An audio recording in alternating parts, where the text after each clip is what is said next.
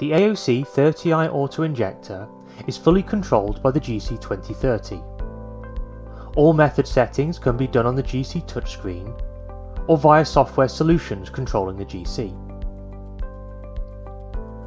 The functional status of the autoinjector is shown by the status light. The start and stop buttons allow for manually starting and stopping of sample injections. The reset button is used to confirm error messages.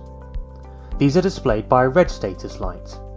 After resolving an issue, the reset button brings the autoinjector back to normal operation, indicated by a green light.